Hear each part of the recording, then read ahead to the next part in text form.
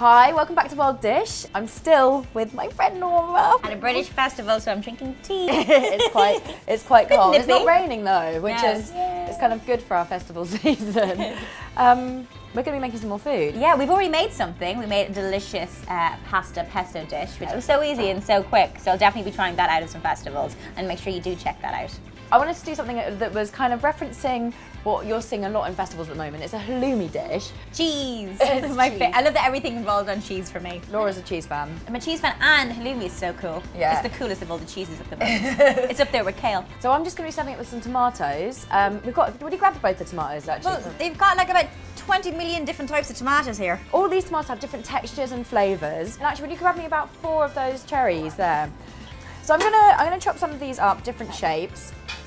Now, Laura. Yes, Gizzi. You've given me this really nice piece of jewellery. Would you spin it around? Because my arms are flying all over the place. With festivals and music, and we're talking about like festival food, and I'm a bit of a festival jewellery girl as well, where I like to layer it up. So I've actually got a collection coming out for festival season. As far as I know, Laura, it couldn't be more you, you know. Yeah, well, they've got like, everything's based on a guitar pick. This is a quote from one of my favourite songs. It's You Make Loving Fun, Fleetwood Mac, who headlined at Isle of Wight last year. Were you there? I wasn't at that, but it was at the O2 gig, which I saw them twice. So I'm just chopping up these tomatoes. Now the great thing about tomato and going to a festival is that they actually last better outside. Never put your tomatoes in the fridge. They sort of need to come to sort of room temperature. That means that they become sweeter, they ripen properly. This is like the base of your salad, really simple. That looks great. I'm going to make a little dressing really quickly. Okay. Could you grab me both of the herbs? Just to, Yeah, what sort of herbs are these? So we've got some mint here. Yeah. I'm just going to take a few leaves off this. Most people don't think of putting tomatoes and mint together. It's a really good aroma we're putting them together. It brings it up, and also mint and halloumi. And I've got another sort of interesting ingredient that we're going to go for. But I'm just going to chop all this up. And what's that one here? This is some flat leaf parsley. You could use coriander. Okay.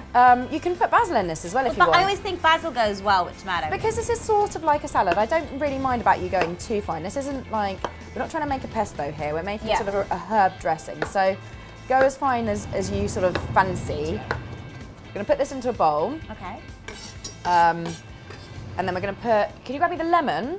Yes. We're just going to squeeze half of a lemon into here. Oh, sorry, all over you. Be good for the pores, actually. Vitamin good for your C. hair later on. Lovely. And then salt and pepper. If you can put quite a good bit of salt in there. When you say a good bit, like... That's pathetic. Okay. There we go. That's more like it. Yeah. Great. And then loads of pepper. Loads of pepper. Now, how much oil? I'm actually going to go. I'm going to do that just to be safe.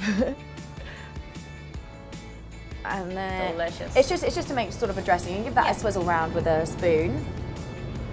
Yeah. That's looking great. Beautiful. I'm going to season these tomatoes now. So a bit more salt on there for me. More salt. Yeah. Lovely.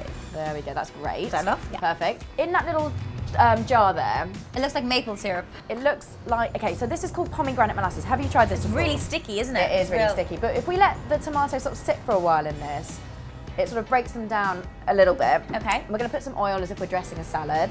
People say I cook with too much oil, but Who are these people? They're crazy. I don't care because I really believe that oil is actually very good for you. Then. Okay, what's next? Our final thing. Do you want to switch it on? Yeah, go on. Let's do this. It's teamwork. Perfect. It always, I feel like it's going to be like really menacing. I just feel like you don't trust me with names. I don't know why. I trust you more than I trust me. Okay, so. Oil in here. Yeah. Will you pass me the halloumi? So that's what you want to have, is that sizzle. Okay. So.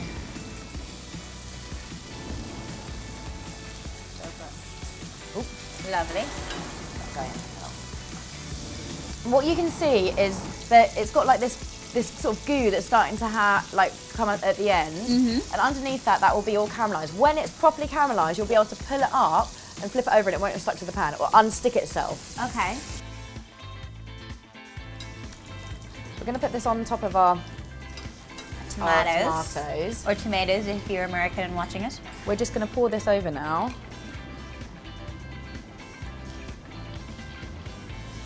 So that's my super speedy festival vibe tomato, pomegranate and halloumi salad.